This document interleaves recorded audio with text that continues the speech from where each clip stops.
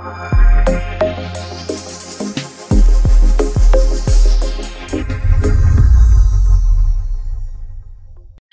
now understand certain effects of friction. Now, when I talk about friction, we know that it is going to be there whether we want it or not. Any two surfaces in contact will always have a force which is opposing the applied force, which is called the friction. So, what are the various effects that we see of friction? Number one, it opposes the motion. So as we already know what is friction, it is the force that is always acting opposite to the applied force. It always tries to oppose the motion. For example, the rubber balls eventually stops on account of the force of friction, right? Or the bicycle stopped when you stop pedaling. So as a matter of fact, the force of friction always acts in the direction opposite to the direction of the applied force. So it opposes the motion of the body and tries to stop the body, right? So whenever you apply a force, you can take it for granted that there will be a frictional force which will be coming into picture. Second effect is it produces heat. So in the winters, you might have seen that whenever you're feeling very chilly or cold, you try to rub your hand. Why? Because when you rub your hand, you are producing some warmth. Now, did you this thought ever came to your mind how this heat is produced? The reason is friction. So, if you take that very simple example, when you rub your palms together, they get hot. Why? Because they get the heat out of friction. Let's take another example. Take a 10 rupee coin and rub it one side with table for 10 seconds. Then touch the rubbed side of the coin with your hand. You will see that it's very hot. It can even be hotter if you rub it even longer, and you have to be cautious about it.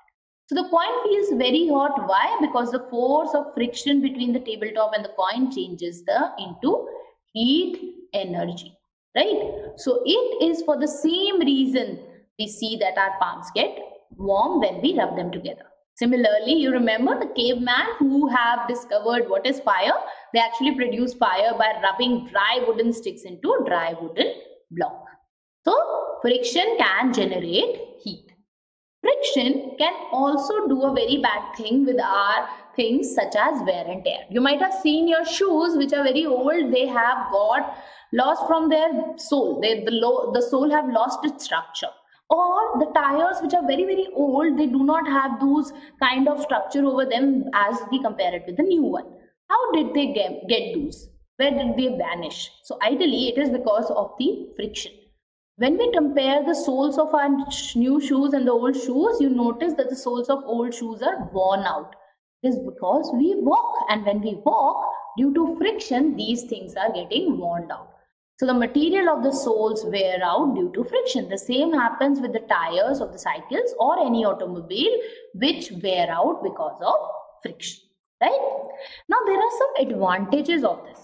Though we talk about friction, they can cause to wear and tear. They actually lead to producing heat, which is good or bad at the same time.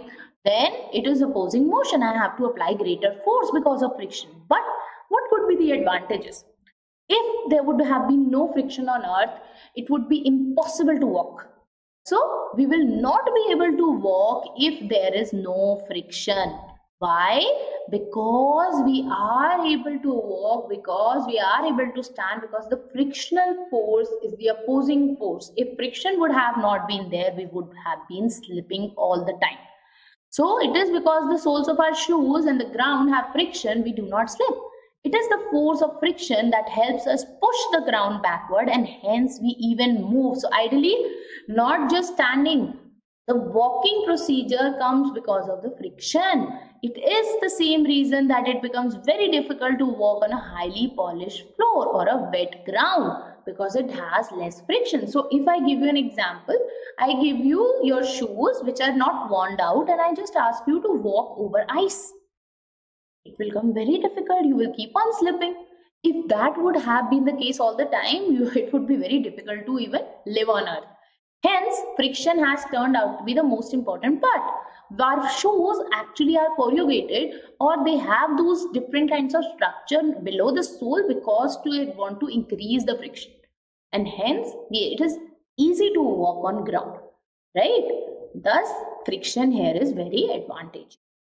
The same reason that tires of different kinds of vehicles are provided with deep grooves so that they offer large friction with the surface of road, and they can even move on bad weather or bad road day, that is in wet conditions. When there is less friction, they can still stick on the ground and do not slip.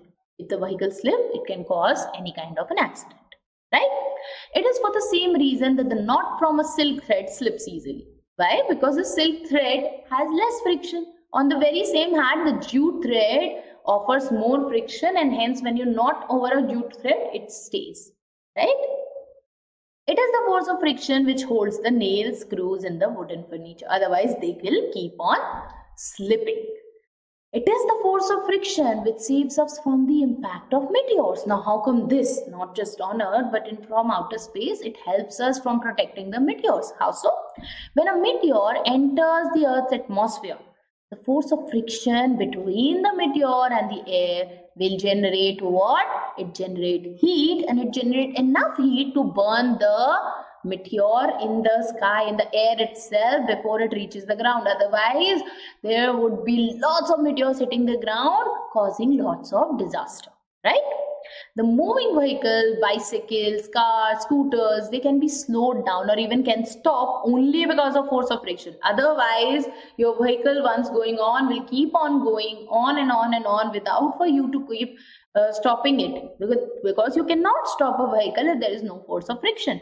So these brake shoes, when you put on your step on the brakes, they actually stop because these brake shoes put the force on the tires, and their tires are able to stop because of the force of friction.